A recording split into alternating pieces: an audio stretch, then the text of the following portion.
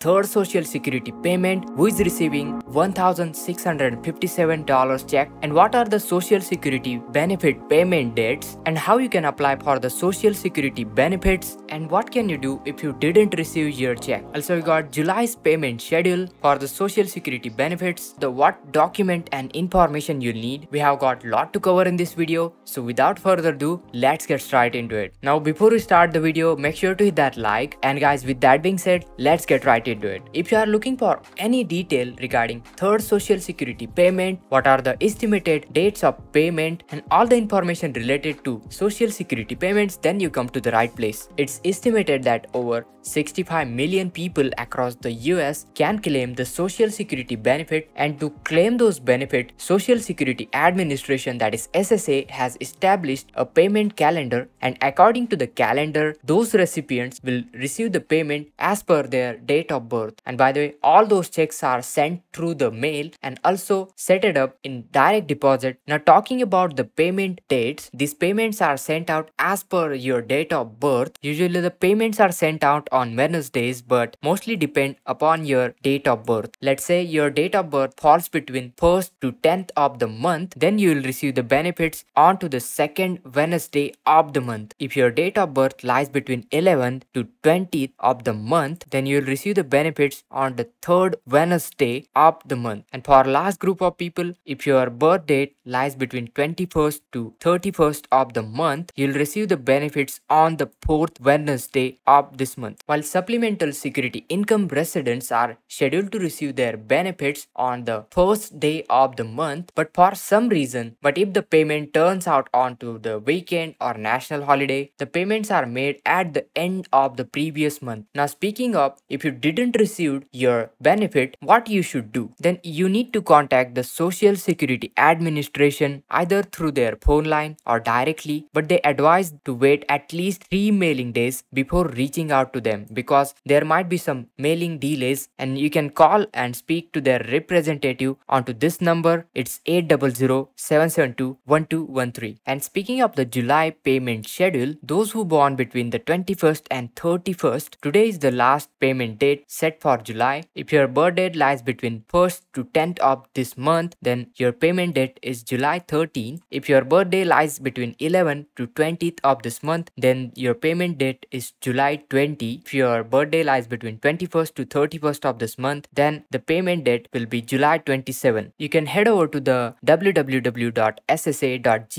to access your My Social Security account, or call their customer representative on this number, or visit your local office. And speaking of the what document and information you'll need documents related to your date and place of birth. Also, you need documents related to marriage history, birth certificates of your children's, and the start-stop dates for the jobs held in the last 2 years. Also, the report income form of last 2 years. Also, you need W-2 tax returns, document, service papers if you are working for Navy, your social security card, and the permanent resident address proof, and your bank account details. So there it is, guys. That's all you need to claim your social security benefits. I hope this video was helpful. So make sure to hit that like, share this video with your friends, and to stay updated with latest finance updates, make sure to subscribe to our channels. And this is Kedar from How To Guys signing out.